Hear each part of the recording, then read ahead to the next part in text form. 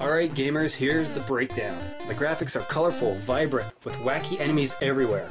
My favorite, you ask? The toilet seats, of course! While there's not a ton of detail, the overall picture is clean, recognizable, and the nice 3D-like stages are cool to look at.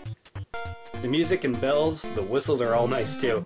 A trademark of most of Rare's 8-bit helpings. And like the graphics, Rare has that distinct sound as well. Not the best like Sunsoft, Capcom, or Konami, but still pretty damn good.